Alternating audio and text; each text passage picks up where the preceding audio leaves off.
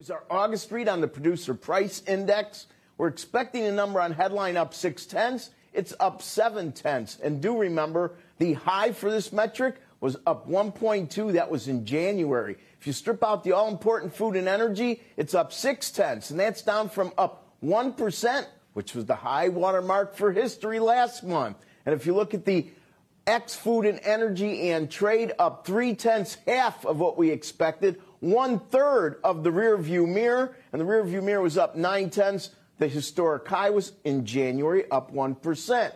Now let's take a look at year-over-year numbers. These are always interesting. Final demand year-over-year up 8.3%, up 8.3. That is a new high for this series. The old high was last month, up 7.8. If you strip out food and energy, so core year-over-year, it's up 6.7. Another all-time historic high. In the rearview mirror, 6.2 was the previous high. And finally, if we take ex-food, energy, and trade year-over-year, it's up 6.3%.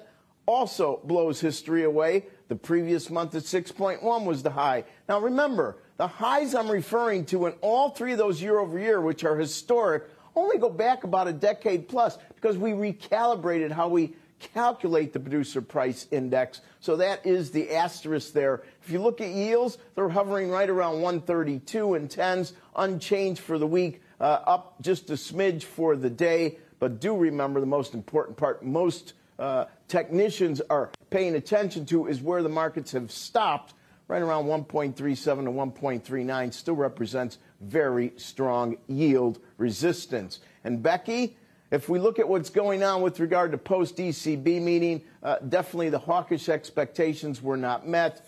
Kicking the can down the road, I've heard you use a lot of metaphors, you and Joe, this morning, and I think we could add a few more to that list.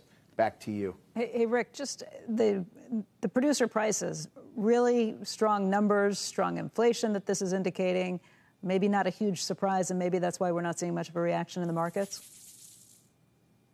Yeah, I think the markets are prepared for inflation to remain sticky. They're also prepared not to necessarily take huge positions out, meaning short the market looking for higher rates, because the Fed seems to mollify many of those nervous expectations people have, investors have. And ultimately, it is a game of chicken when to put on the position timing-wise and how to handicap exactly how sticky inflation will be.